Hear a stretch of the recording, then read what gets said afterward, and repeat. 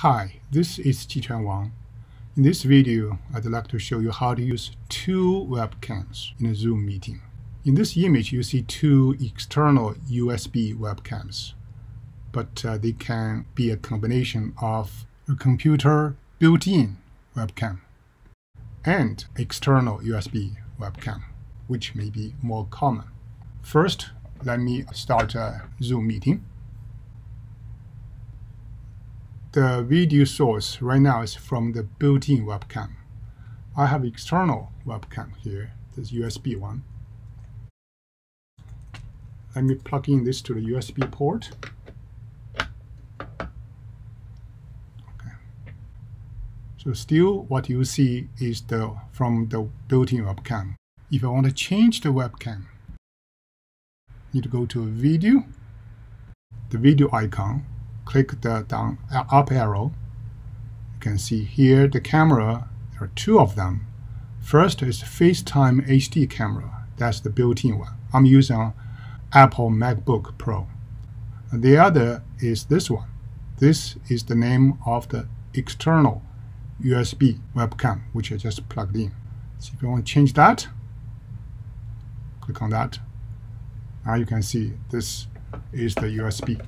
Right now it's pointing to my keyboard. It can't point to anything else. If I want to show both webcams, click Share Screen. On the very top, there are three choices here: Basic, Advanced. So I'm going to click Advanced. And the last one is Content from Second Camera. Click on that and click Share. Now both webcams are shown on the screen. Upper right-hand corner, that's from the second external webcam. The main area is from the built-in webcam. I can move this around. Do I just click on the title, the black area, and move it around. I can resize it if I want. And move the main video to another location.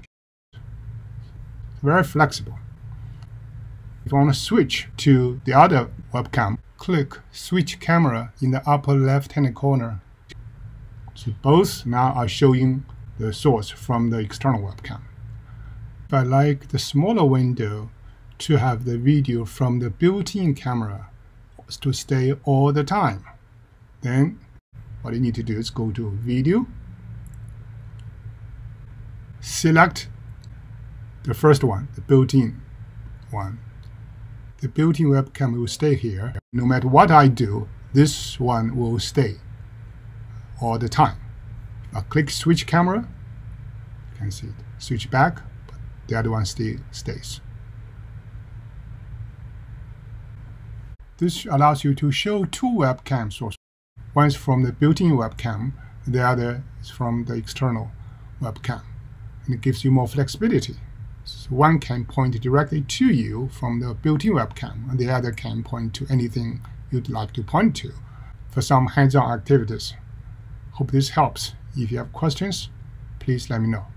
Thank you.